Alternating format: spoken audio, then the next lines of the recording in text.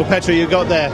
She did it for you, so you've done it 3-love, an unassailable lead. You must be delighted with how Kvitova keeps performing for the Czech Republic. I'm so delighted to be 3-love in Germany. I'm very pleased, because if this would be a finals tie, that nobody would be surprised, because it was such a tough and all 3 matches went to the end, to the edge, and because they were very close. And I'm very happy that we got through this, and looking forward to play home finally. I don't know who, but really looking forward after so many away ties.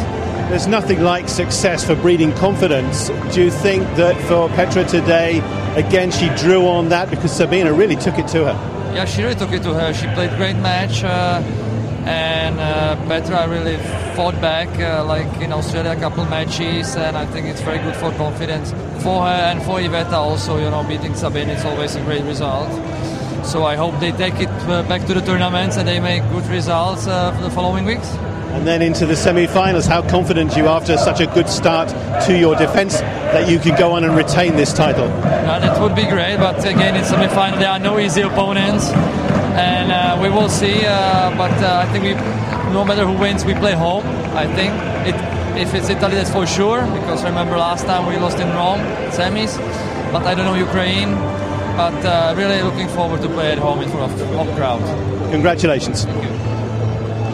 Thank you.